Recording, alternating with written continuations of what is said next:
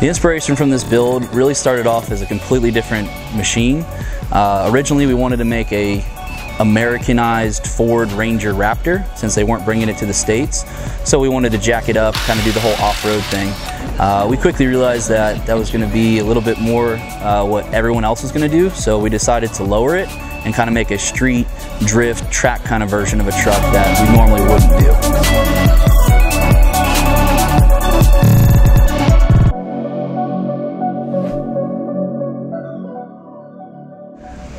I don't know if I could pick a favorite part on this whole build. It's been a pretty big challenge from the get-go. Being a 2019 vehicle, there's not a whole lot of parts available for us, so we decided to lower it. We have a custom suspension underneath of it with a 3-link rear, coilovers, whole 9 yards. So that's one of my favorite parts that's on here right now.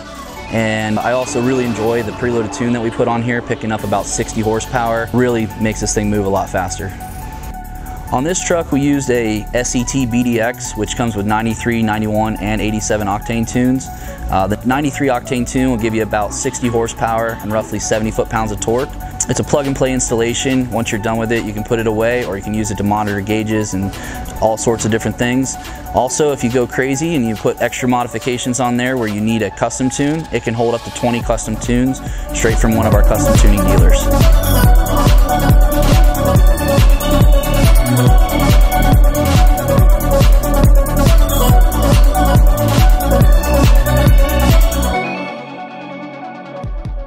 Being a calibrator and a tuner here, I love my day-to-day job because basically I get to play with new vehicles and go on the dyno, go out on the street, just test them, tune them, have lots of fun.